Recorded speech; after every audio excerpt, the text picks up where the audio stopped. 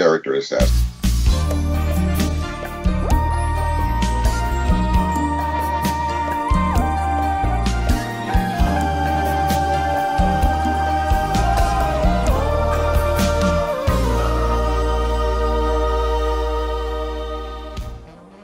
The Larry Dunn Orchestra proudly presents the anthology of Earth, Wind, and Fire.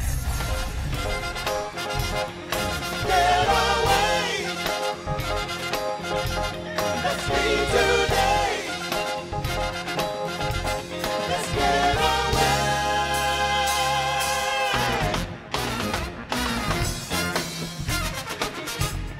Hey, come on, clap your hands! Come on!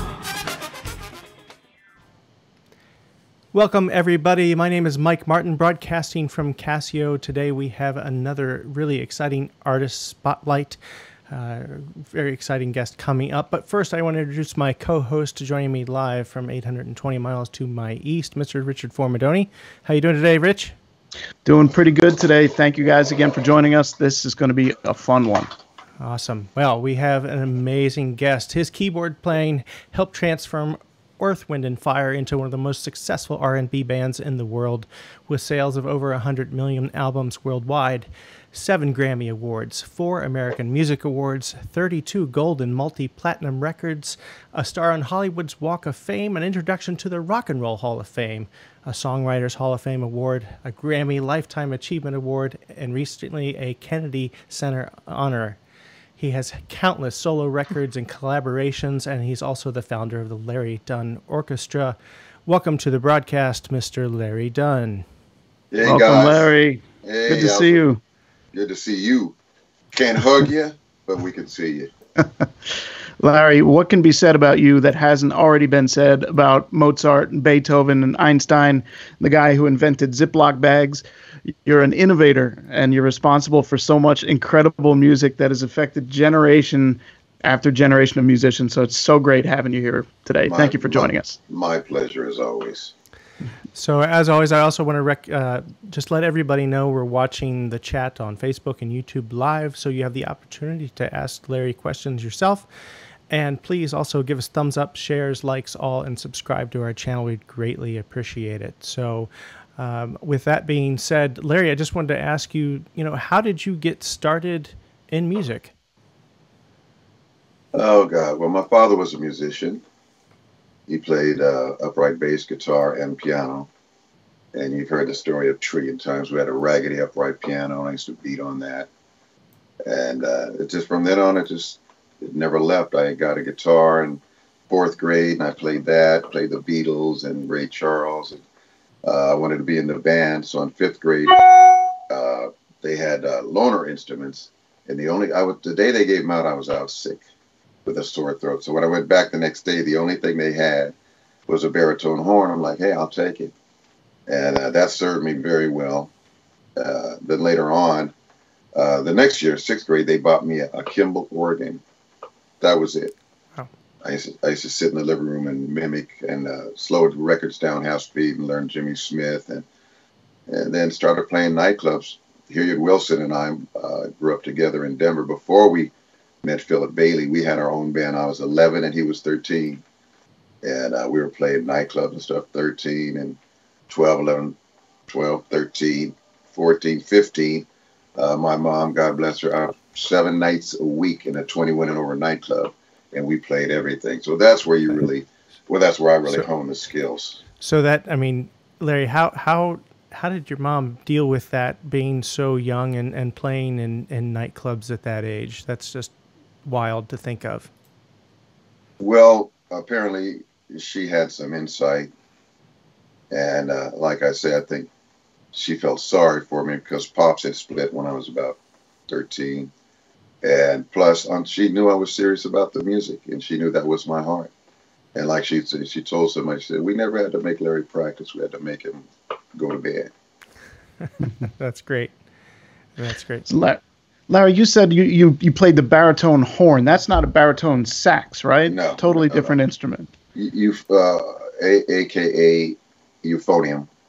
It's like a smaller tuba and it basically plays beautiful secondary melodies. You know, I remember one of my favorite tunes in band was Laura. Look it up. Very, really beautiful classical pop tune from I guess the 60s. I don't know, 50s, 60s. And you play that secondary movement, and that just served me so well in going into the future and arranging and stuff like that. Mm. Yeah, that must have given you a nice foundation for doing some horn arrangements later on. Absolutely, horn, strings, whatever, because it's, you know, it got counter melodies, but so beautiful, you know. So back when you started playing, what kind of instruments were you lugging into the nightclubs? The little Kimball organ, and but it was great. And then when we started playing at 21 and over nightclubs 7 nights a week, they had a B3 organ. Oh, that was it. I was just beside myself. Mm. Complete orchestra all at once.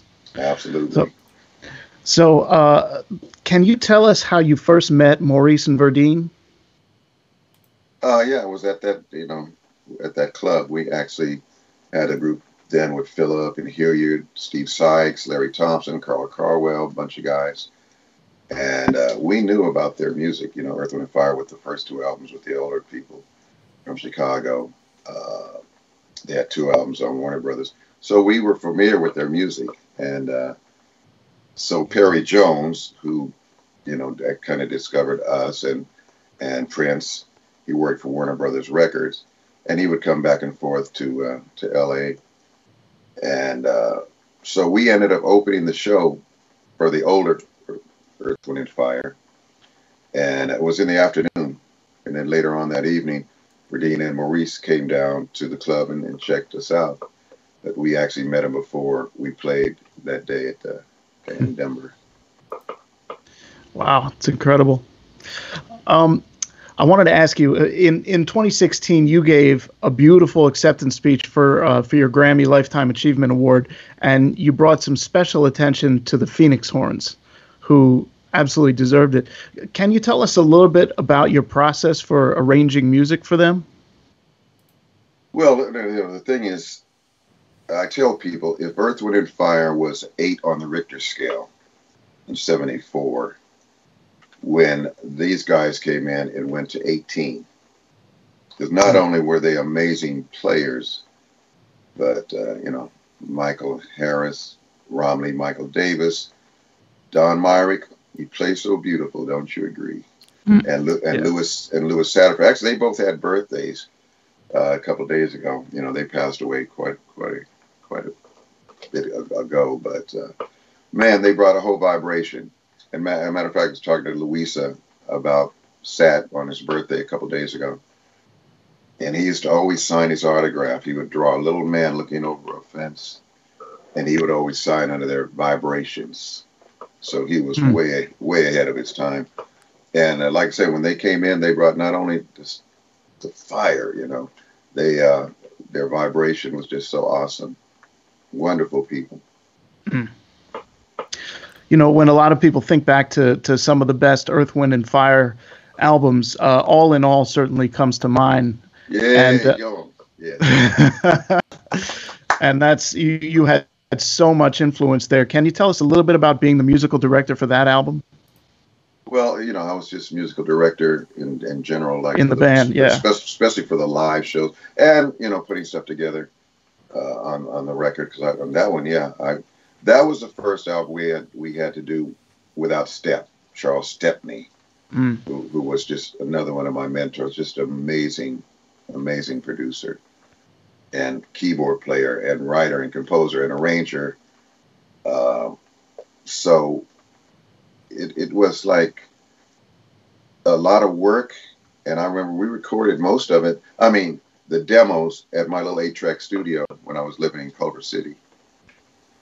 And I had a little $150 drum set that I got from a pawn shop. And I was just beside myself. Freddie White and Maurice White were going to be playing my little cheap drum set. Wow. And so I was recording. I had the Tascam, Not just the square one, the one that kind of like this, like that had to transport up like that. Hmm. And you could record 7.5 speed or 15 IPS. And so a lot of times I would do 7.5 because I wanted to save money on the tape. But Makes no, sense. Tape is not cheap. oh no. But it was a great time, man. We would meet over there at my house every day.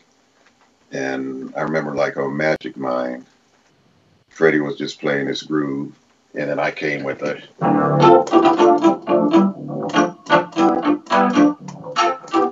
and then all that. I don't even remember.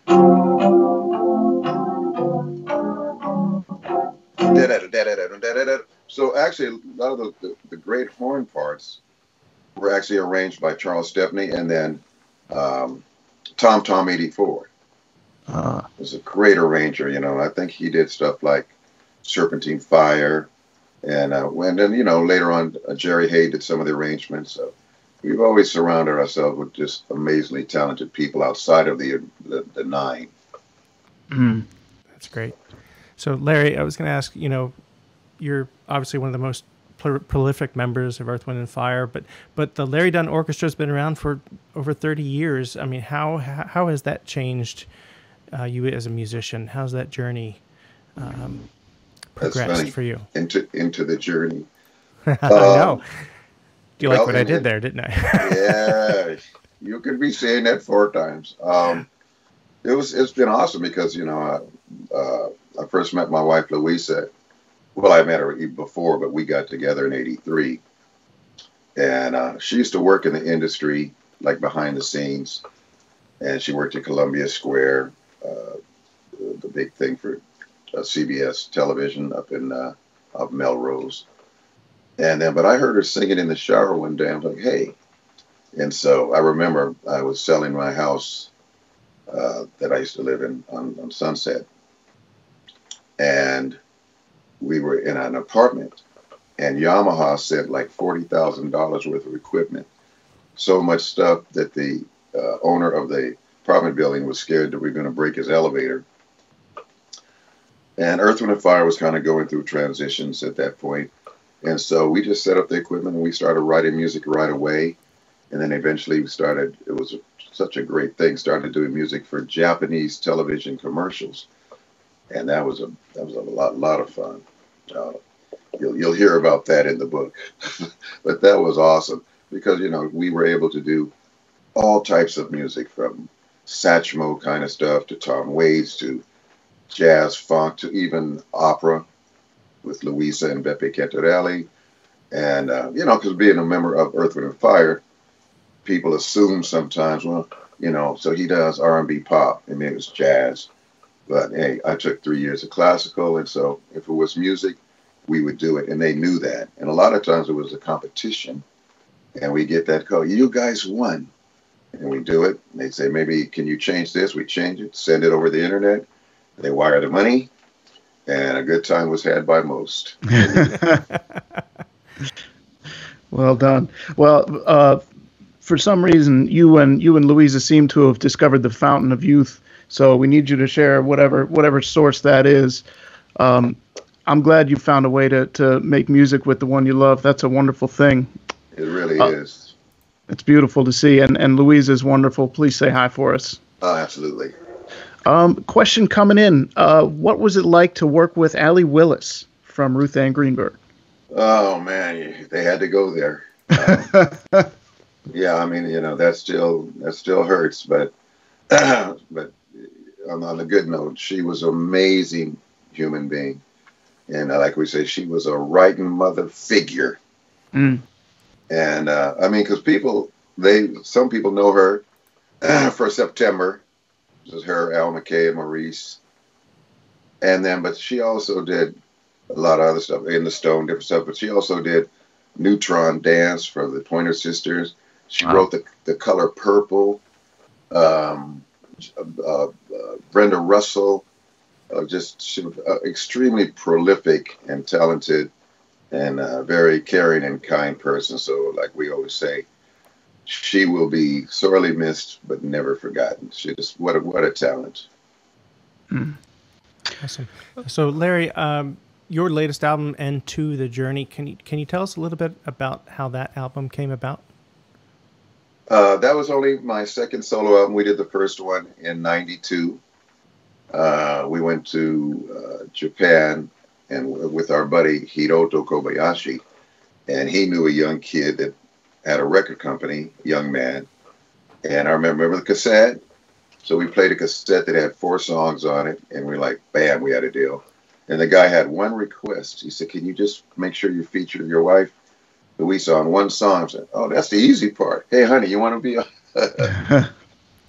But over the years, she really came heavy with the production chops as well. So on the second one, the Into the Journey, and she's good at, she always comes up with the name as well. First one was Lover Silhouette. The latest one was Into the Journey, and she named that because that's exactly what it was. I told people we were so blessed to work with so many great musicians. Paulinho da Costa, percussion, one of the greats of all time. Anyango, percussion with Stevie, Ronnie Laws, Hubert Laws, James Ingram, B. Lloyd Taylor, Stanley Clark, Foley from Miles Davis. I mean, I tell people, I said, man, Sheldon. We had Sheldon Reynolds. I said, we had enough people on there to make a Tarzan movie. And but it's a who's who for sure. But I remember we did had a movie out called "It's All About Love," the Larry Dunn part of the Larry Dunn story, because we got some more stuff coming. And Hubert Laws, I mean, he made me so happy when they were interviewing him. He said, well, I've been working with Larry for a long time, and I remember when he did so-and-so on the Laws Family album. And Larry, he's the one that made that happen. I'm like, am I dreaming? Is this the Hubert Laws? And he said, but, so whenever Larry calls, you answer because you know it's going to be great music. And I'm like, wow. I mean, I remember the first time I heard him on, I was about 17 or 16, listening to Quincy Jones' Walking in Space. And then when I found out on that first album that Philip and I were on, when Maurice had to regroup, Perry Jones, who actually discovered Prince and Philip and I, and he said, on saxophone, they got Hubert Law's kid brother. I was like, yeah. And then when I came out, Ronnie and I actually were roommates for a bit. And again, and then I worked on almost all of Ronnie's albums, Friends and Strangers, all that stuff, before there were sequencers. So throughout the years, you've seen our whole industry from the ground zero to the 50,000-foot view. How important is it to you to be working with people that you know and trust? Well, hey, man, like I tell people, that there's, I don't know if the correct vernacular is there's very few bands. But let me say it like this. There's very few bands that we hear about. And I think because a lot of things today are basically solo artists. Because when you examine it, it's like having a band is like a marriage times whatever. So in Earth, Wind and Fire, on the road, and there was 13 of us. And do you know what kind of patience and love and understanding you have to deal with that? Because everybody has their own ego. And I don't think, I've always told people, to me, ego, my wife calls it easing God out. But I would say that ego should be like your gas pedal. You use it for certain things, but just like a gas pedal, if you put the pedal to the metal, you're going to run up in something, and it's not going to be good. So I digress. That's wise words. Yeah. Should we take a look at some comments coming in? A lot of questions. There's been a lot of questions. There was one earlier from Krista asking, what's your favorite Earth, Wind & Fire song and why? Oof. Oh, my God. But you know what? I love that question because I tell people, My mom was so awesome because, and Mike, you got kids and you guys, and it's like, let's say Rich and I are your two sons, and Mac, okay, and Mac, and then somebody asks you, Mike, who's your favorite son? And you go, Mac. Then Rich and I feel like dog poo. Yeah. Good one, right? Yeah. So, because the thing, I say this, I have some that I lean toward a little bit, but everyone is like having a child, and they're all wonderful because, like we used to say back in the day, when we put together an album and everything I've worked on, from Caldera to Stanley Turrentine to Brady Laws, there's no hamburger helper. So much care and thought and talent goes into each and every song that they're all your favorites. It's like I very rarely get involved with social networking because a lot of it's just nonsense. But in the last 2 days, I've seen a couple of people that are coming out saying stuff like, who was the best singer? I just saw that today. Marvin Gaye or Luther Vandross? And I said, why? And then somebody had posted, but they were reaming him. The poor guy said, oh, you just want attention. He said, Stevie Wonder, Earth, Wind, and Fire, so-and-so, we're not funk. James Brown, we're not funk. Somebody said, you need to be slapped. I would agree with that sentiment. Right? But then, like I said, and they do this a lot. Really? Luther Vandross or Marvin Gaye? So I wrote something. And like I said, I very rarely get involved, but when I do, I'm going to say what I want to say. I said, why does this keep going on? I said, because to me, it's like back in the slave days, they throw two slaves into a makeshift ring or whatever, and they had to fight to the death. And whichever one lived, was he the hero? No, he just was the one that didn't die. And so I said, I just look forward to when people just go, hey. And like I said, they were both gifted with unbelievable golden voices. Enough said. Yeah. Why does one have to win? Right. Again, it's like, he's my favorite child. But my mother, like I said, she was always, I love all my children, and I don't have the favorite. Now, people say, well, parents say that, but they don't mean it. I said, well, still, that's fine. Because once you say that, the other kids, hey, you know what I'm saying? They're not going to, and that really, it does mess up some kids. John's always been my favorite. Thanks, Dad. So, again, man, words are very powerful. Mm. Another comment came up. You mentioned Caldera. Larry, I've always loved Caldera. I'd love to hear more about producing that band. Any stories you could share? That was awesome. That was my buddy Paul Addis, who owned a music store called the Eighth Note years ago. I said I was 20 years old, and he took me to the Baked Potato to see this band called Caldera, and I was like, "Get the front door." And he asked me, he said, "Would you like to produce them?" I'm like, Does a fish have lips? Like, yeah. And that's when I met Eddie Del Barrio, the keyboard player, and they had Jorge Struns, Dean, I can't even remember, Dean Cortez, I think, and they had the percussionists from Ecuador, different places, and the music was just unbelievable. And Jorge Del Barrio, Eddie's older brother, did the string arrangements, and man, we just had a ball. And Chris Brunt, that's where I first met Chris Brunt, because he mixed it, we mixed it. So that was actually produced by myself, Eddie Del Barrio, and Jorge Struns, the guitar player. And we did it up at Indigo Ranch, and we just, what can you say? It's like when I was producing Lenny White. So much fun up at Indigo with Donald Blackman and Lenny and Nick Morrock on guitar. I mean, just amazing New York, crazy musicians. And it's just been so blessed to be around that level of musicians. And for some reason, they liked working with me. Oh, that's fantastic. So, Larry, there's also been a few gear questions in the chat about the rig that you're using live, which includes the PX5, of course, XWP1s, MZX 500, and I'm actually going to throw a couple pictures up here on the screen while we're talking. But obviously, we're thrilled to have you playing Casio, and we met at the booth years ago.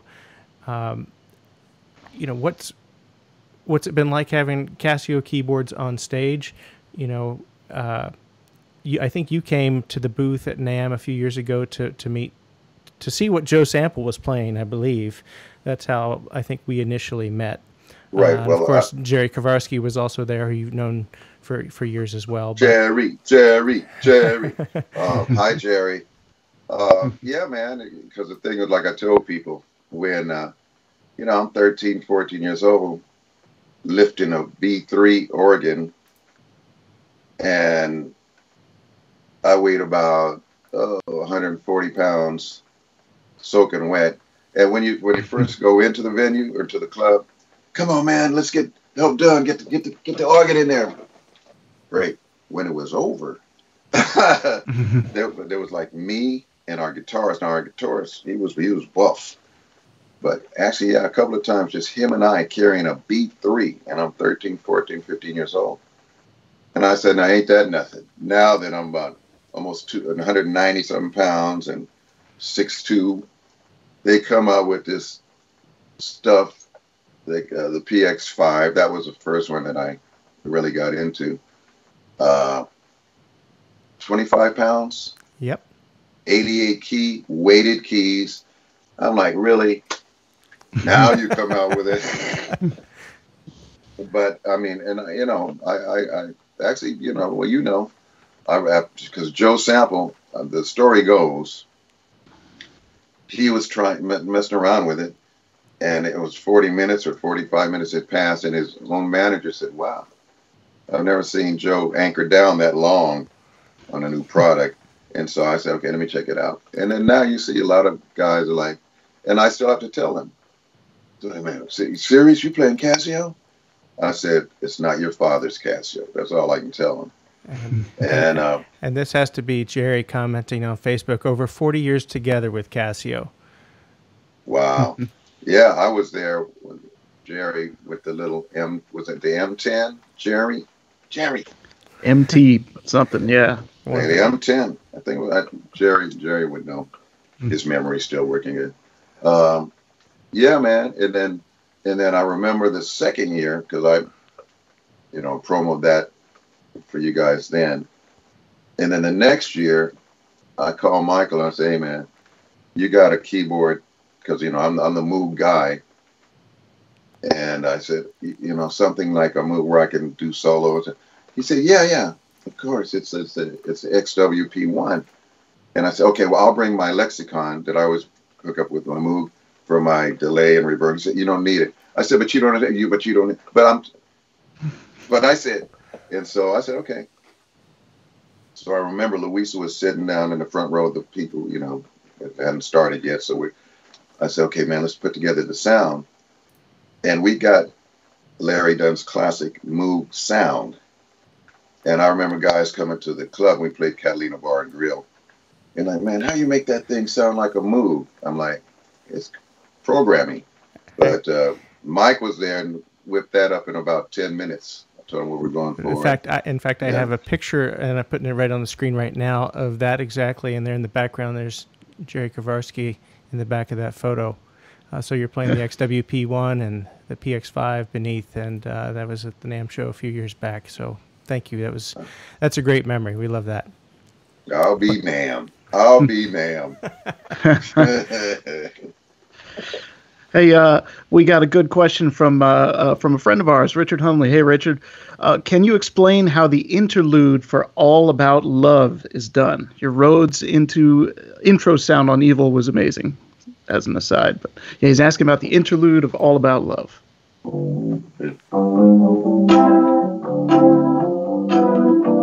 Eval. Well, you know what? When I went on the Jimmy Fallon show a few years ago on my birthday, Questlove requested that we do that. And I told him, I said, you know what that is, right? He was like, dude, he was like, don't insult me. We figured that out when we were like 16 years old. I said, okay. But all I'm going to say is that the chords were I think the B section or whatever of the song called Celebrate. Celebrate, seasons change, they rearrange, then why, na. So there was those chords, and they take the tape and turn it upside down and played it backward. That actually was the brainchild of Charles Stepney to do that. Wow. It's amazing. That's pretty great. Somebody's asking what your favorite kind of B3 sound is. Oh, they're saying, can you play your favorite B3 patch? But do you have a go-to setting for Hammond organ when you get on it? Actually, you know what? I use the XWP1 with the ventilator. With the ventilator pedal, right? Yeah. But you know what? I still have my B3 in the dining room. And when my buddies come at the day, like, where's the B3?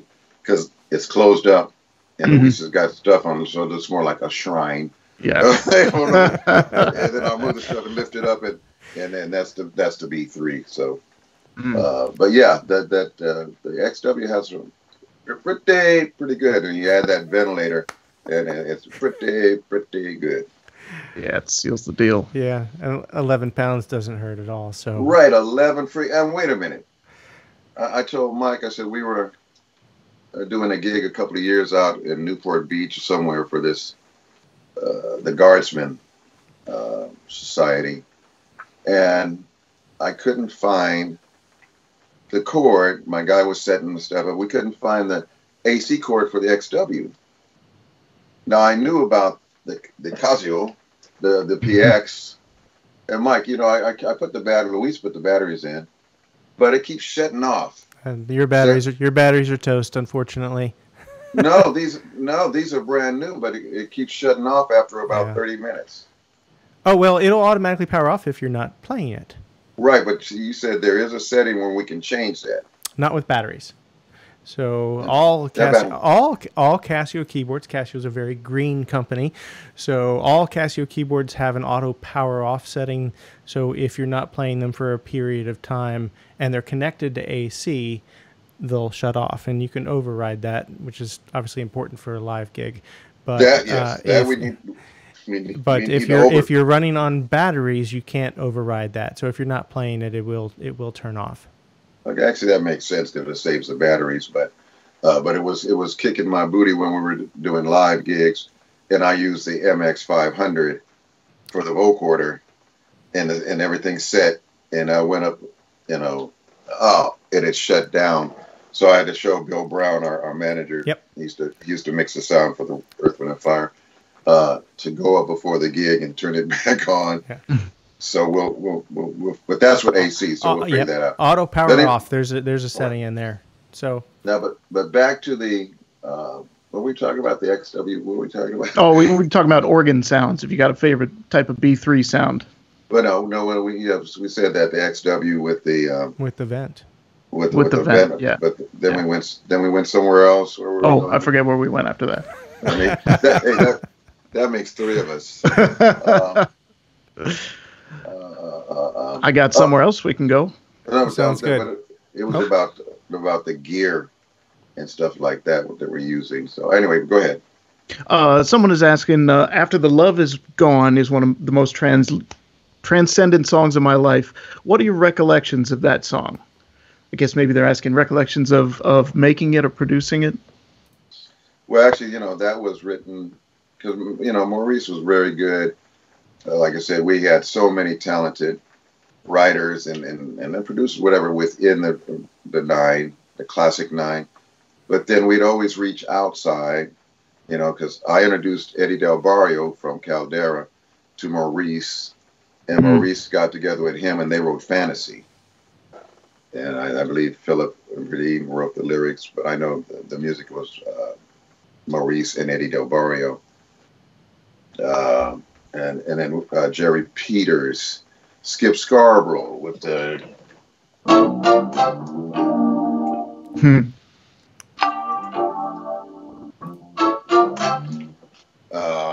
I mean, yeah. So we would always reach out and get great songs from other writers as well to make sure that everything was rounded. We had a great, like I said, no hamburger helper.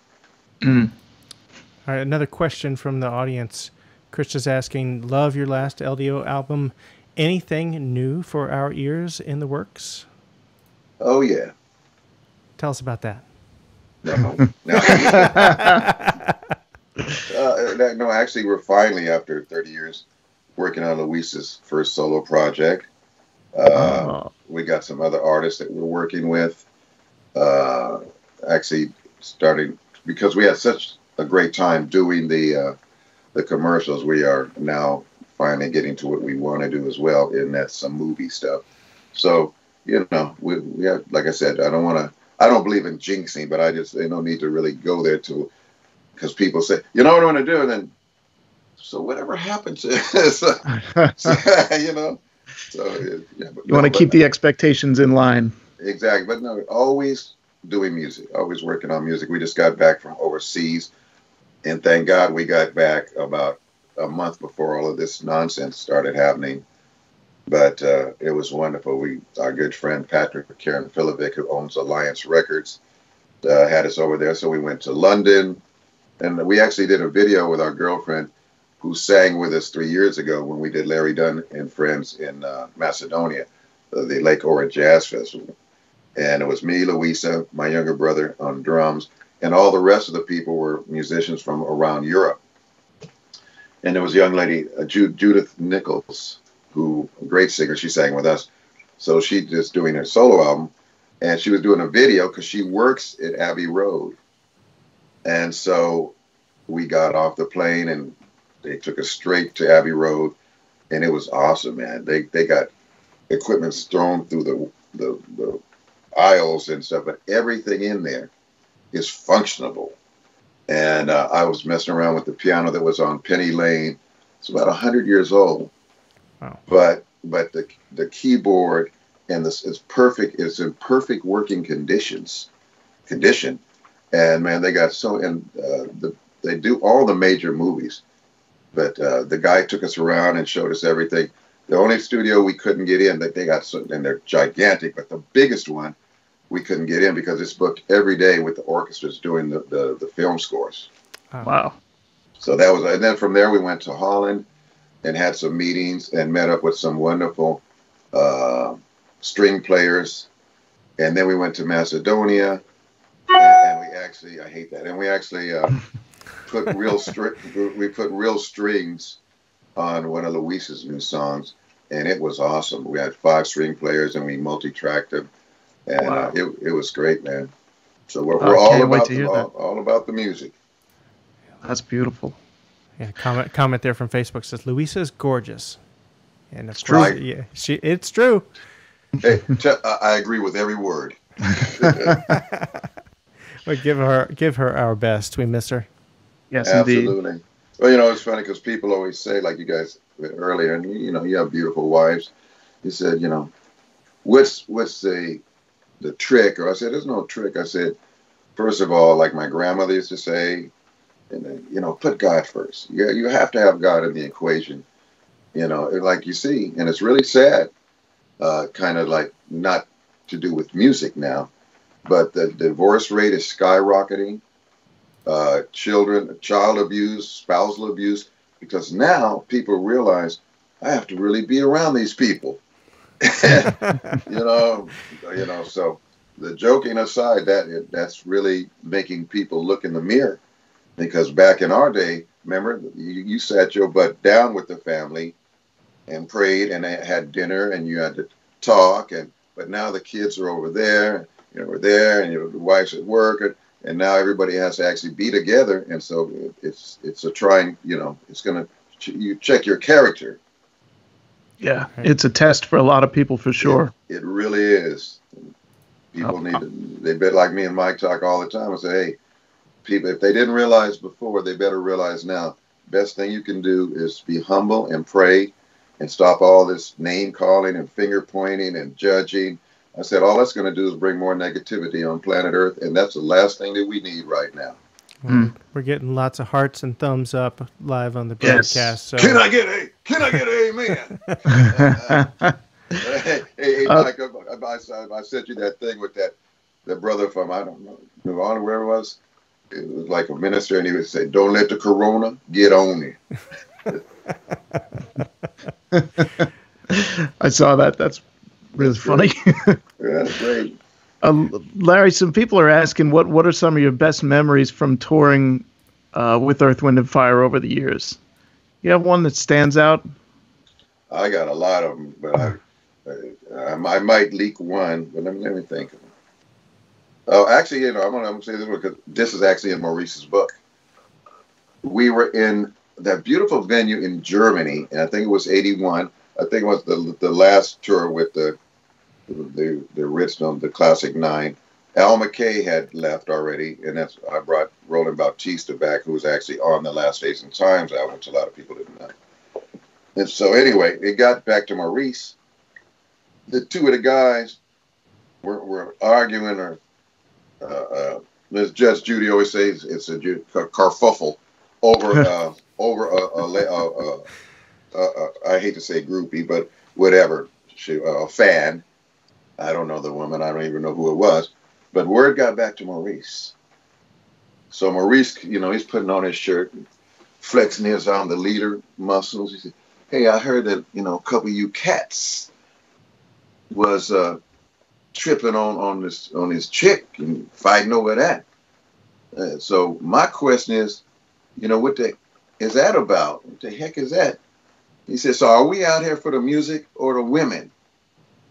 5, 4, 3, 2, 1, Larry. The women! That's what happened. Maurice even was laughing so much, he turned red. Everybody was cracking. And we went out and had a great show. That's great. In all your travels, do you have any favorite cities that you like to go to? Wow.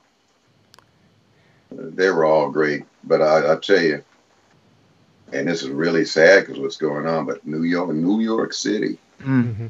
New York City. Well, the East Coast in general. Because back in 71, 73 or something like that, when we first started traveling after we were rehearsed and whatever. In LA, nobody really knew who we were. I know that Maurice and them with the first group had kind of a little quasi hit with I Think About Loving You, featuring Sherry Scott, an amazing singer, and she's still doing it. Mm. And we would play that. And so that was the main thing. And then after that, we did, I think the first big one was Head to the Sky. There was kind of on Last Days in Time, I think one that really started propelling was an instrumental joint called Power that featured Ronnie Laws. And I think that was written by Maurice and Roland Bautista. But anyway, LA, nobody really knew where we were. So and people think that, from the jump, you got limousines and food. No. We would fly from California to the East Coast. So we may start in DC and then make it way to Philly and then New York. And so and there was 9 of us then. That's before the horns came in. And we'd rent 3 station wagons. And we'd take turns driving. We didn't let Verdine drive. And Philip Bailey's the one that put that out there. Now Verdine doesn't have to drive because he has a driver, God bless him.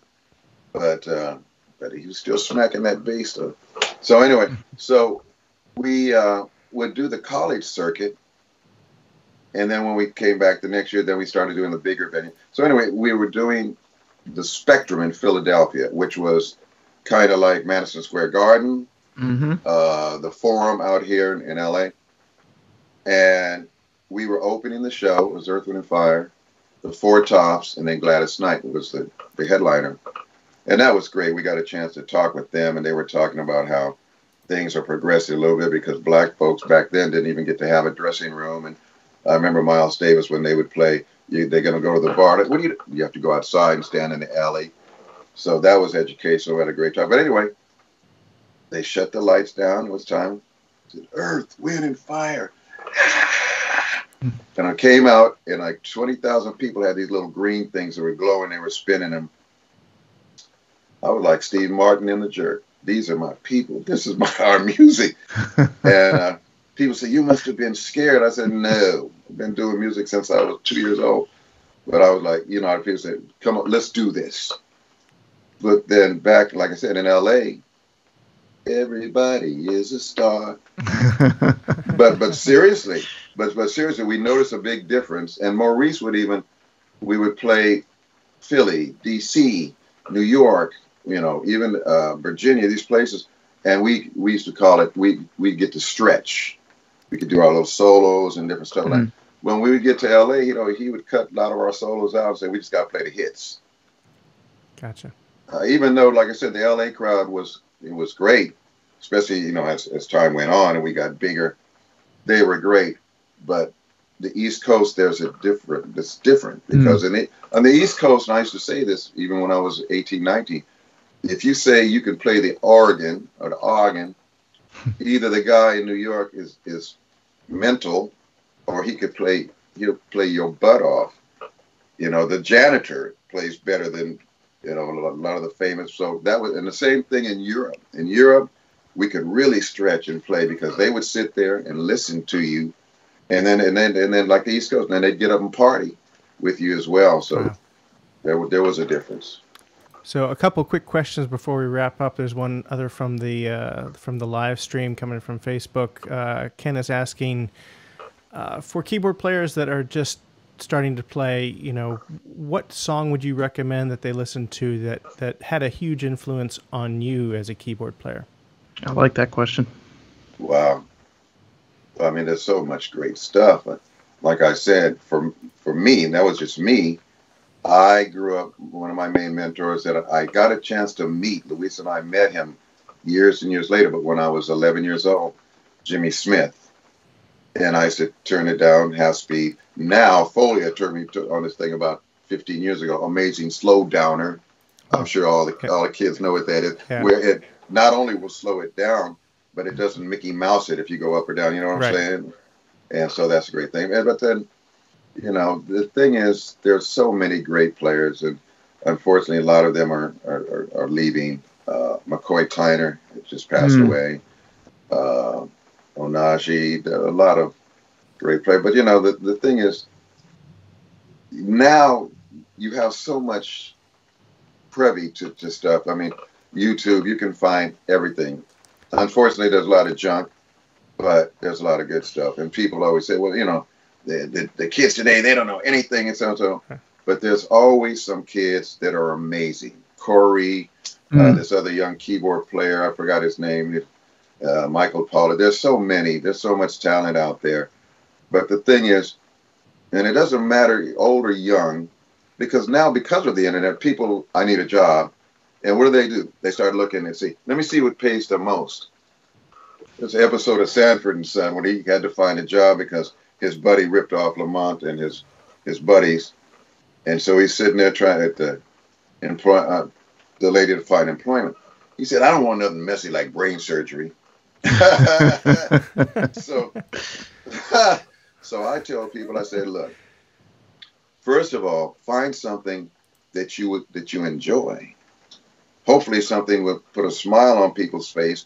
And a lot of this is posting a lot. And I've always said that now you see the real heroes are not the athletes or the famous musicians and none of that. It's the guys and ladies that work at the grocery store some of them are getting sick. It's the doctors and the nurses.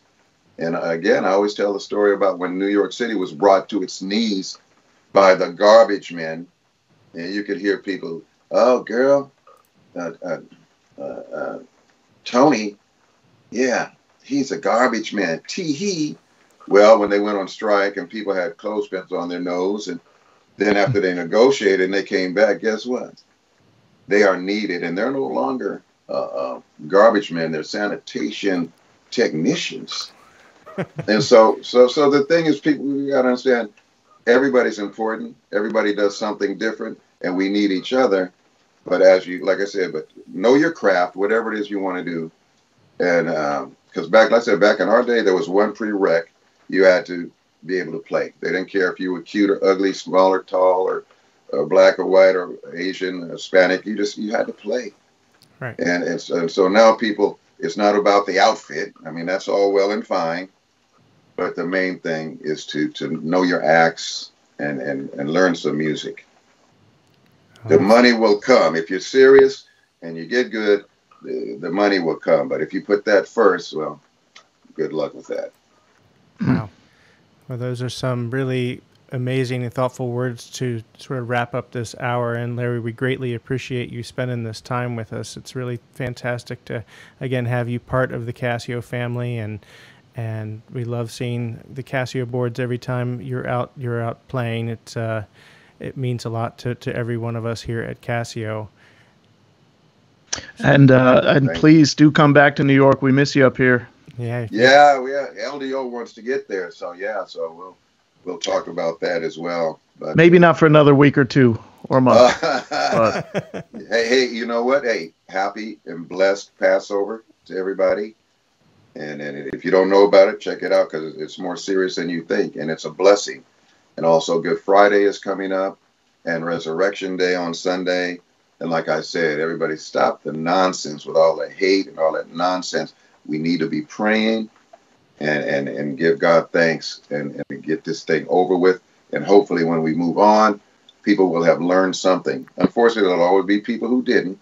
And to close, there's this one video, and I had it posted, and people are just like, oh my God, this guy spits on these oranges. And the store owner comes up and just smashes him. I thought he broke his neck, and the guy had that look like, what did I do? So, there's a lot of psychopaths out there, but just stay prayed up, be safe. God bless you and your families, and be ever wonderful. All right. Well, thank you, Larry. So everybody, thanks so much. Larry's socials have been on the broadcast the whole time. Go check out LarryDunnMusic.com and at Larry Dunn Music on YouTube and Instagram. Give him a follow. And if you enjoyed this video here from Casio, please give us a share, like, subscribe everywhere you can. So again, thank you, Larry. Thank you, Rich. And from Casio, we will see you soon on our next Artist Spotlight. My name is Mike Martin. Thanks everybody for watching. See you soon. Bye-bye. Bye.